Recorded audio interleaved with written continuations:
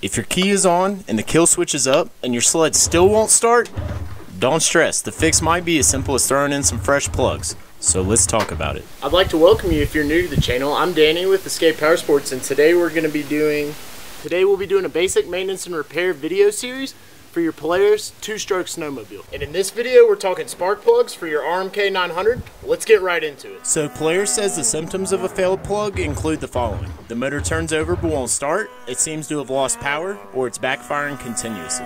Now this machine's actually starting and running great, but I decided it wouldn't hurt to go ahead and change these plugs ahead of Polaris's 2,000 to 2,500 mile recommended maintenance interval. And as far as tools and parts go for this easy one-beer job, it's a really short list, and since a fouled plug can happen to anyone, anywhere, leaving us stranded 20 miles from nowhere during the winter, I definitely keep all of these items in the storage bin of every sled. And be sure to subscribe so you don't miss the rest of the maintenance videos coming out in this series. So let's get this easy procedure started by opening the hood and locating the plugs with their rubber boots on the top of the motor. And I'm eternally grateful that they are easily visible and accessible without removing anything on this RMK two-stroke. Because as you know, if you've seen our four-stroke turbo plug change, this job can be needlessly difficult and time-consuming on other Polaris models. But once we've located the plugs on the sled, we simply pop the boot up and off the plug so we can get our socket on there. We'll knock the spark plug loose by grabbing our deep 13/16 spark plug socket and spinning it counterclockwise.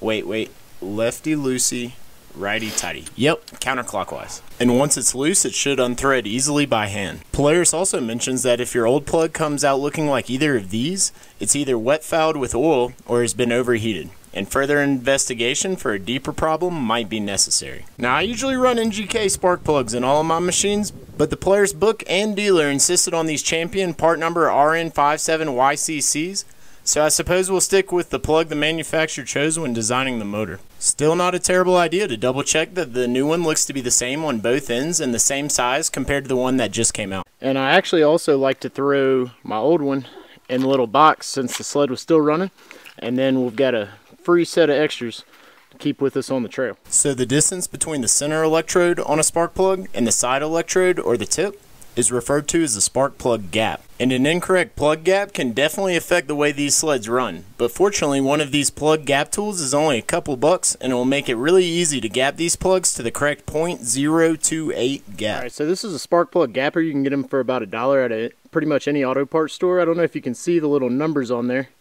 but it's got, you know, 0.020 all the way up to 0.030. We're going for 0.025 to 0.028 right in here.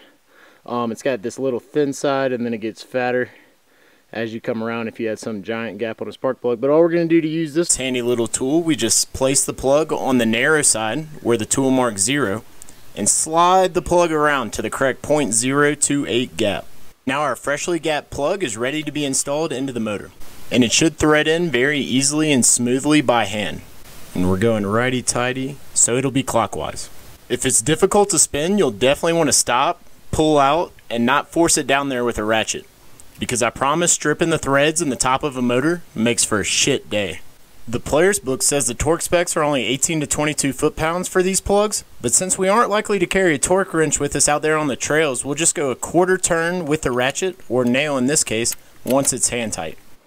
I also noticed in the Polaris book it's important to make sure the plug wires and boots go back onto the side they came off of, as the sled will get all confused and it won't run right if the wires are on the wrong plug. And I saved the other plug as well and repeated the gap and install process on this side. And in the past on other jobs I've used anti-seize on the plug threads, but being new to working on sleds, the owner's manual don't say to, and a couple of service departments I asked about it said not to worry about anti-seize. But I'm curious as to what your thoughts and experience are with anti-seize, or on sled plug changes in general for that matter. So please feel free to share that with all of us in the comments below. We definitely don't want to bear down on these with all our man strength, because over tightening and stripping these plugs into the motor can turn a casual 1 beer 10-minute job into a serious pain in the ass. So we'll just go a hair tighter than snug and live to drink another day. It's important to make sure the plug wires and boots go back onto the side they came off of, as the sled will get all confused and it won't run right if the wires are on the wrong plug. So I hope you found some of this RMK 900 spark plug information helpful. And if you did, do me a quick favor and give the video a thumbs up so I'll know we're on the right track here. And of course, if you have any thoughts or suggestions on how to improve these videos, or especially if I missed anything for the spark plugs on this machine, please share it with us in the comments below. I'd love to hear from you. I'm Danny with Escape Powersports. I really want to thank y'all for watching, and until next time, we'll see y'all on the trails.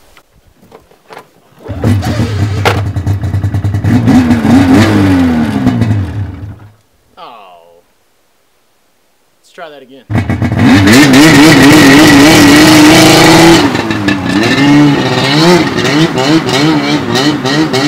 Hey, here, sit, good, stay, stay, and be sure to subscribe so you don't risk.